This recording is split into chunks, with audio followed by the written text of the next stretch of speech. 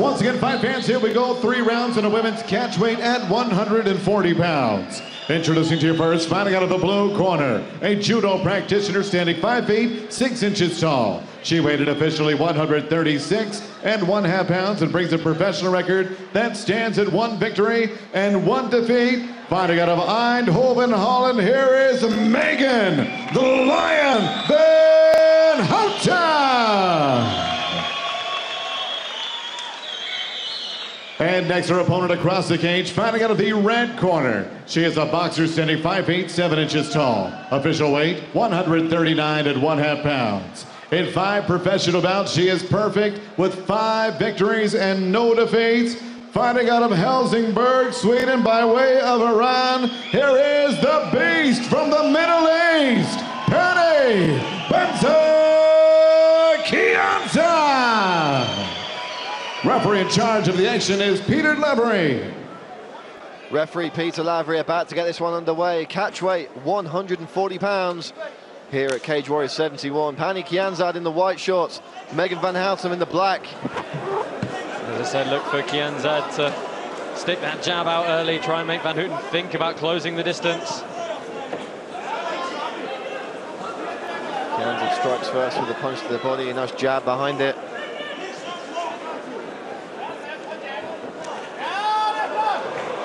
Caught there was the young Dutchwoman.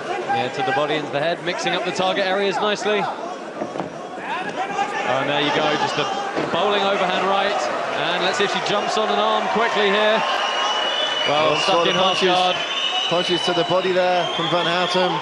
We're going to see what the defensive ground game of Pannie Kianzad's like here. Getting nicely on her right hip, trying to fight for that left underhook. And you can see Van Houtum immediately whizzering it. Now going back to control just above the far elbow. She lets that underhook happen though. Kianzad's going to stand back up. Van Houtum taking this fight at reasonably short notice. That's going to give her some confidence early here. Exactly what she needed to do with the takedown entry. And you saw the amateur boxing background there from Pannie Kianzad, body head, and the judo throw from Van Houtum. Both these ladies pulling tools out of the bag. It was a really nice Uchimata that had to hop through it a little bit, but that's twice she's managed to put the Swede on her back early here. Funny thing with those judo throws, if you can attach yourself to the other person and throw yourself, often they have no chance but to roll with you, and that's exactly what happened there. Van Houtum great at setting up that clinch and throw with the right hand, goes for a throw that gives her back. Yeah. Always the danger with judo throws, but comes out on top of that little scramble, Josh. Yeah, rolled through very nicely. Yeah, turning throws are a bit of an interesting one in MMA. It really can be a hit or miss thing, and if you miss, you can often give your back up, as we saw there. But top control in a closed guard for her now.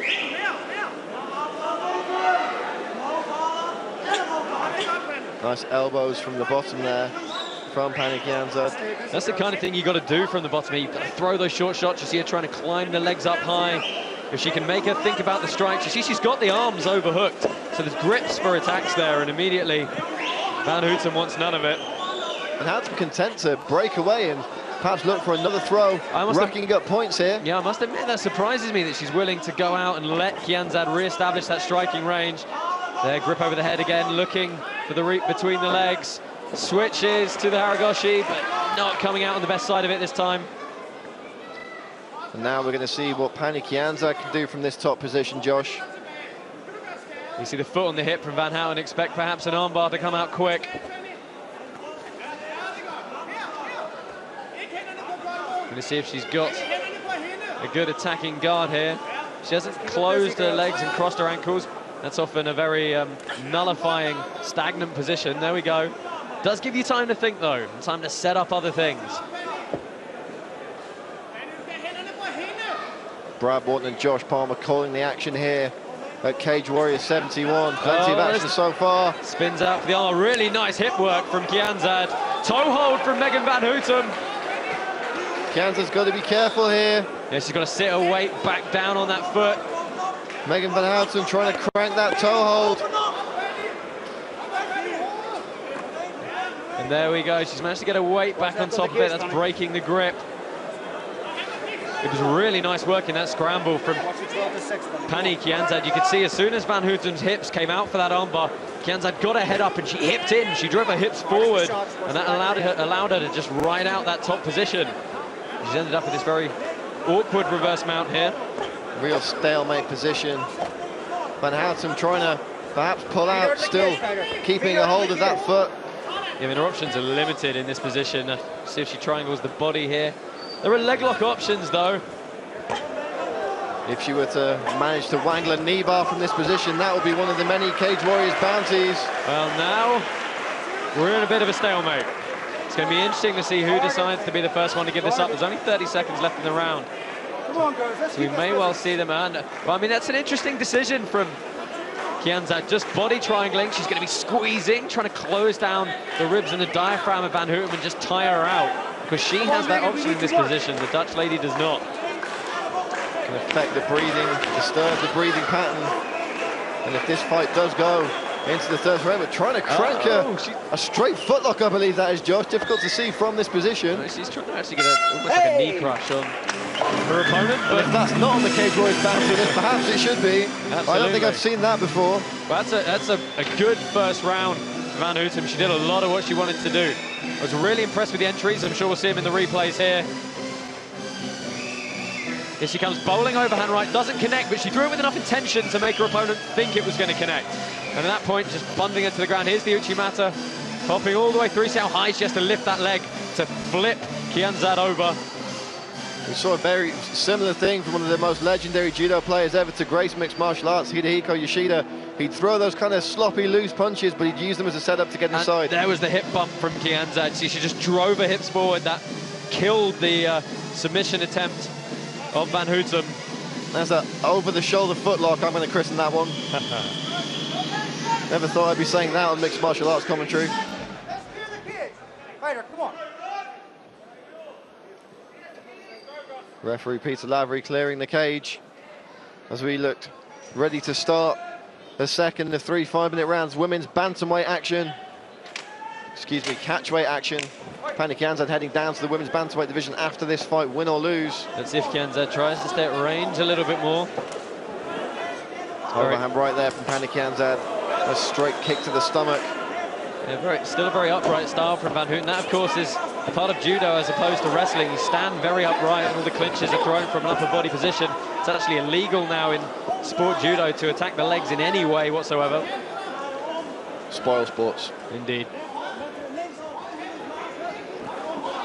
And again, looking to leverage her opponent, get one of those spectacular judo throws is Megan Van Houtum. Yeah, she's trying to use that really strong right overhook she's got to lever her opponent. It's an interesting skill set to deal with the judo in these clinches, because you might be in a position where you think you're safe and all of a sudden a grip that you weren't aware was dangerous becomes dangerous by virtue of the fact that not many people can do these turning throws that easily. I saw Pannie Kianzad doing some drills earlier this week. She was drilling a lot of elbows from this position. I think that's a good game plan. She could have probably anticipated that she'd have been in this clinch position for at least some portion of the fight.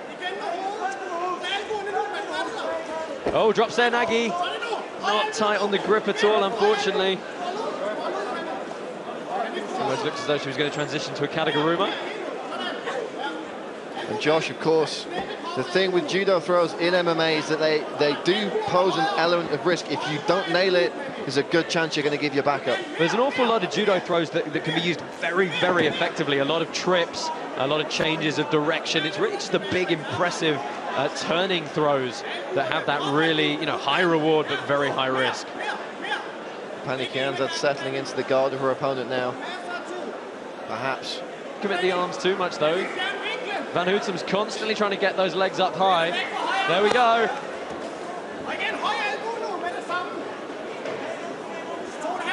Look how quickly she re-established guard. Very impressed there. Well, I asked Pannie what it was like to face an opponent who perhaps didn't have the same amount of MMA experience as she did, and Pannie said, look, I'm not overlooking this girl, and we're seeing exactly why here. Another armbar attempt. Again, just defended by Kianzad. Not quite able to pull the grip through deep enough on that arm. It's enough for Kianzad to work the elbow out from the crook of the hip, and that just allows her to completely defend that submission. Nice knee to the body there. Kianzad pinning the arm down and dropping some big elbows here. You've got to wonder if fatigue starting to set into Van Houtum here.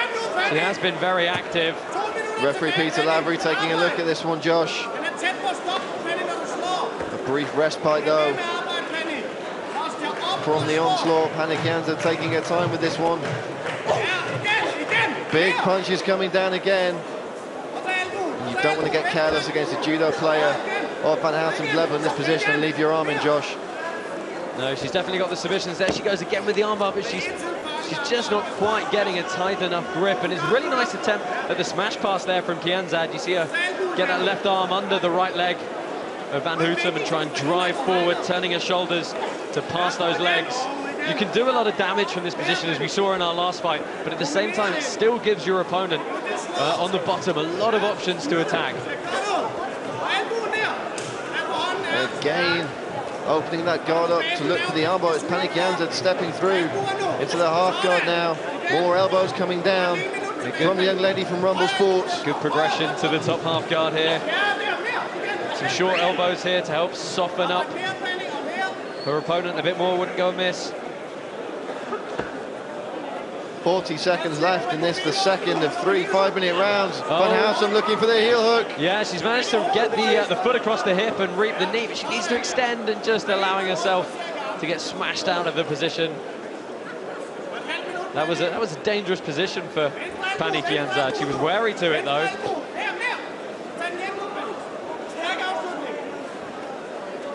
Those heel hooks really do come fast when they do come.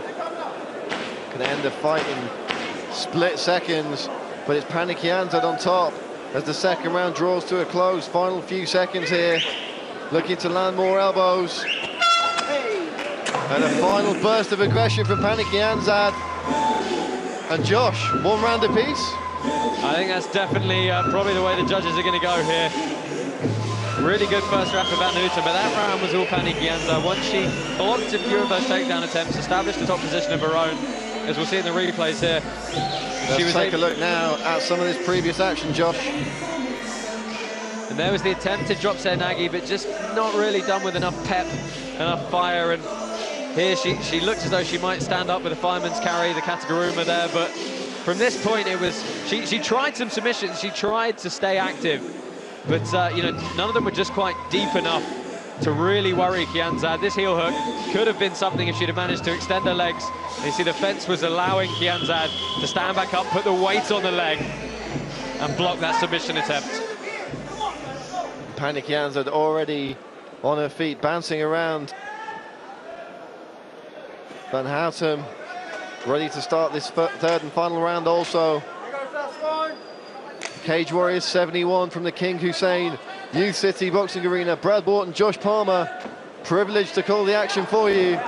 And see, that's fatigue setting into Van Houtum there. We saw in the first round, she threw a big right hand, bulldozed in behind it. There it was just a case of trying to bend over and grab a clinch, and that's fatigue setting in for sure.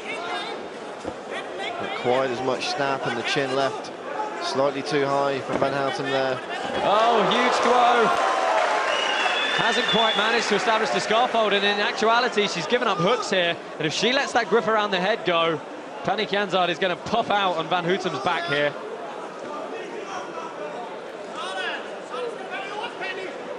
Kianzad needs to be careful crossing the ankles.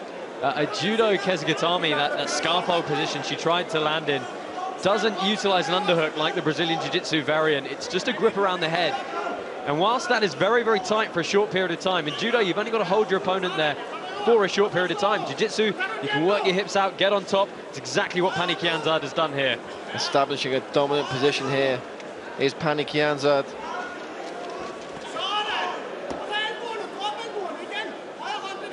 Currently based in Helsingborg, Sweden, training with Rumble Sports in Copenhagen, Denmark. Finding herself out here. She's walking a mount high now, trying to isolate the arms. And the accuracy of Pannie Kianzad is incredible on the feet or the ground. These punches aren't being wasted, Josh. They're all finding a home. Yeah, I don't think she's well. There's an interesting escape here if Van Houtum can lodge that foot under the armpit. TK sweep. Of course, made famous by Japanese MMA legend Tsuyoshi Kasaka. And it's more punches rain down from Pannie Kianzad. A series of right hands there. I mean, the fence is blocking that escape completely here. It's not really even worth going for at this stage. She's going to have to do something. I know a lot of these aren't getting through, but... Kianzad's unloading, and the referee is taking a close look at this. He's asked for an improvement, and now he's seen enough. Pannie Kianzad with a third round TKO here at Cage Warriors 71.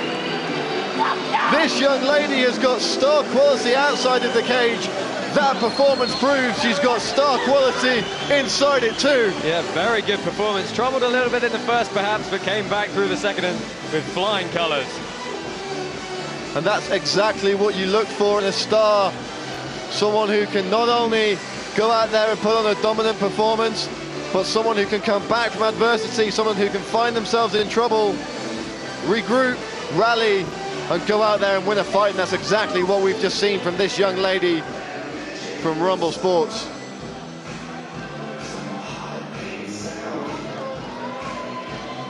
Let's take a look now at some of the action. And here we see Megan van Houtum trying one last judo throw, didn't quite get enough off it, gave up the hooks, which eventually allowed Kianzad to slip out and take the back. And Kianzad just raining down punches, nearly all of them landing, nearly all of them finding a home. Incredibly accurate onslaught for the finish. And celebrating emotionally is Pannie Kianzad. And we throw this one to Joe Martinez in the cage to make it official. Ladies and gentlemen, the end comes officially 2 minutes, 17 seconds. Round number 3, your winner by TKO victory, the beast from the Middle East, Pannie Kianzad! Pannie Kianzad with a big win on Cage Warriors. She's with Josh Palmer.